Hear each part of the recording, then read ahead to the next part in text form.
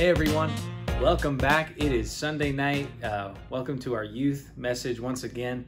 Whether you are watching this in your home groups, watching it online, or you're watching it later in the week, welcome. I'm glad to have you here. I'm excited to talk about what we're talking about today.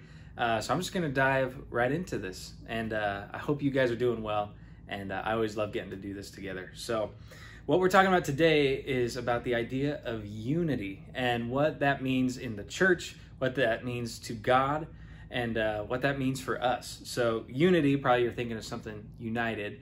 And here's how I want you to think about it. Have you ever had a group project before where you're assigned like 3 or 4 people to work with? And you ever had it so you have someone working on this group project, the moment it's assigned and groups are assigned, they're out, right? Like they totally disappear. They're MIA, you can't text them, they're ghosting you, and then they just show up on the presentation day and they're just like, I don't know what's going on, man. They're just hanging out. They get some credit for doing nothing. You got the person who maybe does not understand the prompt from the very beginning till the very end. They just don't understand what's happening, so they're just kind of disengaged. And then you got the one who is doing every single piece of the work. They are studying, they're trying to get the group together, they're the ones presenting. They're doing everything, right? How many of you are that person? Or maybe you're the person who, I'm out, I dipped. But whoever you are, thinking about how much of a pain it is when the group's not united, right? When you're not together on the project, when you're not going at it, and everybody's separate. This is kind of like the church, and that is for us as a whole, the community that is the body of Christ, right? We all have this same project. We all have the same goal we're going after. But sometimes we all have different opinions of what that should look like, or different ideas of what's important, or we're just MIA, totally lost.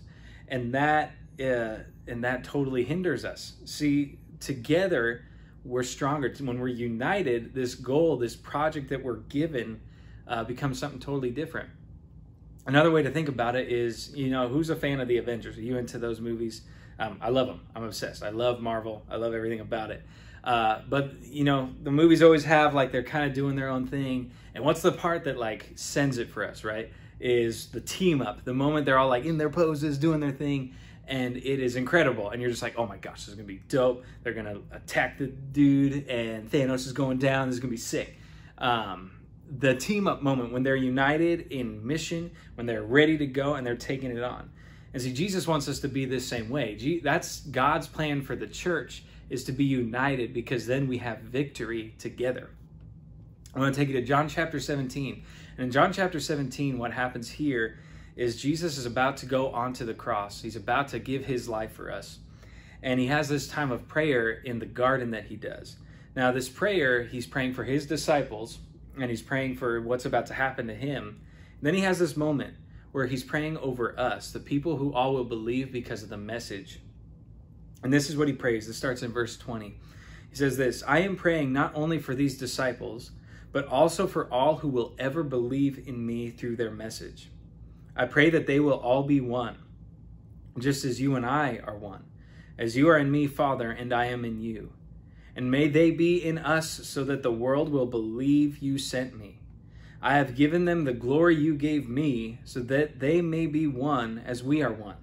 I am in them, and you are in me. May they experience such perfect unity that the world will know that you sent me and that you love them as much as you love me. There's something out there going off. I don't know.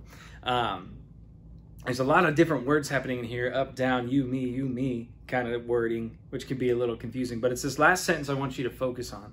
It says, may they, us, experience such perfect unity that the world will know that you sent me, and that you love them as much as you love me. See, Jesus had this perfect unity with the Father. One, because he was fully man and fully God. And he was so connected to what God's will was and what God wanted for them. You see, this is what God had, and this is what he wants us to have with him. And we can have as the church and as people. We can have this perfect unity that Jesus wanted for us. There's a couple things that need to happen, though. The first thing is our minds must be completely united with Christ. We've talked about the renewing of our minds. It's Romans 12:2 that says, may we be transformed by the renewing of our minds so that we can know what God's perfect will is. See, we want God to transform us. God wants to take our minds and set it and align it with what he wants to do. The same way that Jesus was. He wants us to be united and aligned with him. See, unity is not something we can have as the church together until it happens there. We have to be united with God's will and God's mission. We have to know what that is. So we pray and we seek him so that we are united with him. And then we must unite together as the body of Christ. This is Philippians 2, verse 1 through 2. It asks this question. It says, "Is there any encouragement from belonging to Christ? Any comfort from his love? Any fellowship together in the Spirit? Are your hearts tender and compassionate? Then make me truly happy by agreeing wholeheartedly with each other, loving one another, and working together with one mind and one purpose." So if you have any of these things as the body, if you in your faith, and even if these are things you're just desiring, if you want encouragement and belonging to Christ, there's comfort from him, if you have fellowship with the Spirit, this unity with God, then make it complete and perfect by doing that with each other, loving one another and working together so that we have one mind and one purpose. So unity is powerful because it does a couple things. One, it's if you're struggling, being united with other people of faith will help carry you. It will find more encouragement and we'll find joy. We can celebrate things together. We can find more purpose. When you are down in the ditches and are struggling, people can be there for you. When you are experiencing joy and celebrating, people can be there with you in that. Unity helps to carry us in those things. Then we can help carry others because we are united together. We can see when our friends or our family are going through it, and we can show them the love of Christ in those situations and be there for them. And this is huge. Being able to do this is a big, big deal. And then for our friends who don't believe, we can be the example.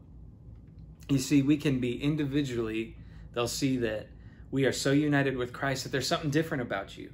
And then seeing how we're united together as a body of people, they'll say, wow, they are people who love each other, who care about others, and they are so united, they're so tight that I want to know what this is all about.